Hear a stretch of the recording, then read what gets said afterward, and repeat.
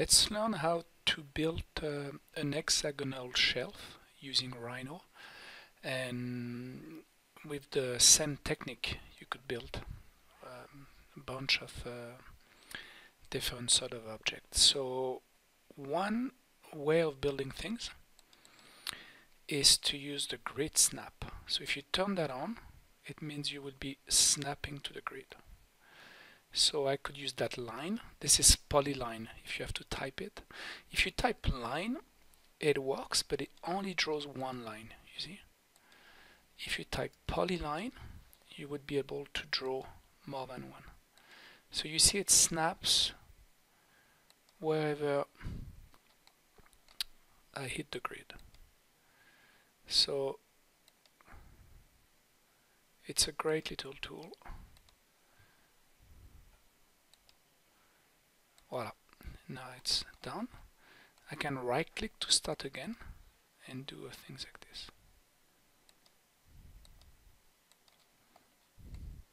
So now if I come in 3D, Control Shift E, I can select both and go extrude CRV, extrude curve.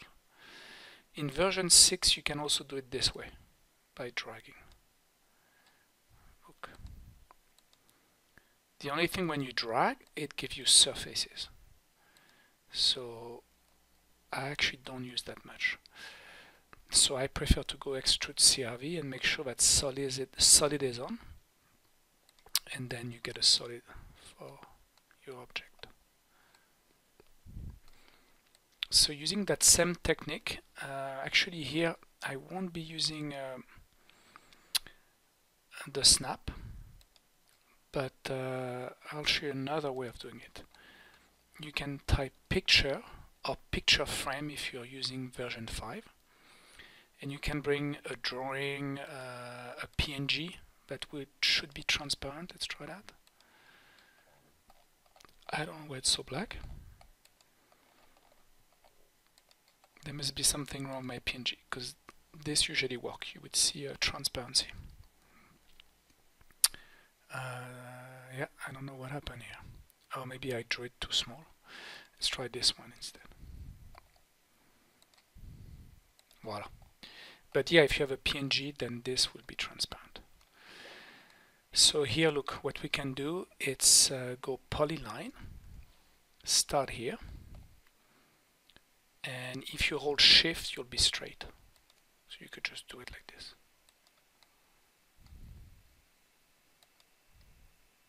Shift again. Voila. And click on the last point. So that's one way of starting it. The next one, you can actually start it by snapping if you really want to be precise.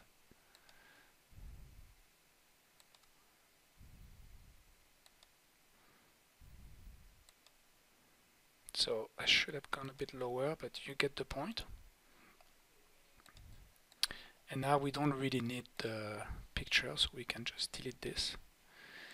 I'll get rid of this one. We could fix it too.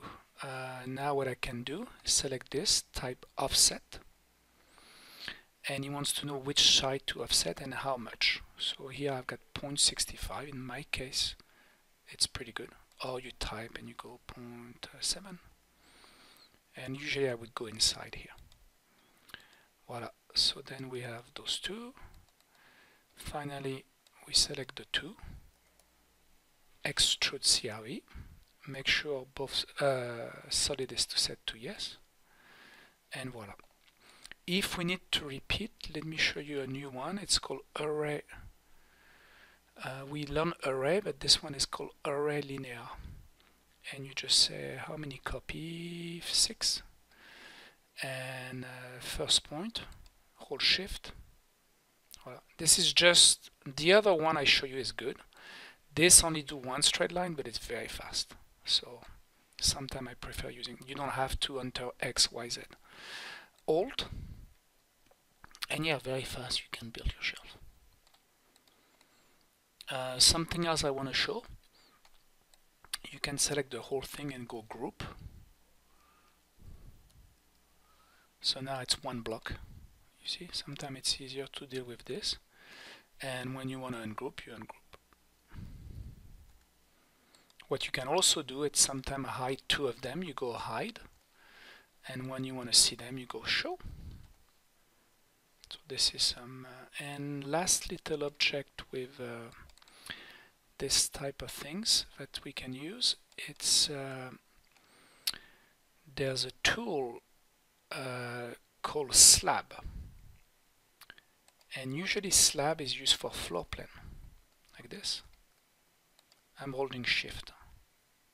We could track that one if the tracking is on, smart track. Here we go.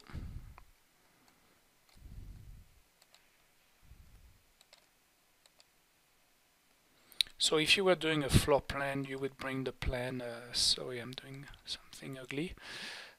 You would draw it, bring it from AutoCAD as a DXF or from a Revit or even an AI file. And when you're done, you can tell I drew it the wrong way. Whoops. I need the red. Voila. Instead of offsetting an extrude curve, there's a very neat tool called slab, and it does both at the same time.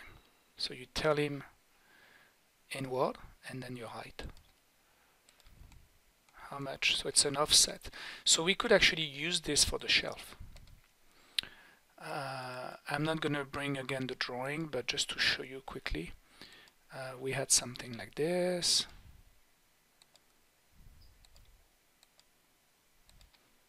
Excuse the, if you wanted to fix this, you can grab that point and move it up a bit. So F10 also show the point, but in version 6 they are on by default. Trying to select that point, it's giving me a hard time. Voila, so you see you could move it, but the best would be to snap or trace it instead of doing it the way I'm doing it. So Control Shift T, and here we could use the slab to do the exact same effect. SLAB, you see? It's actually very fast if you think about it. There's many ways you could draw that shape. Another way would be to do a box and make it quite square. I could have pressed Shift, and then you could go chamfer, edge. Anything with solids is edge.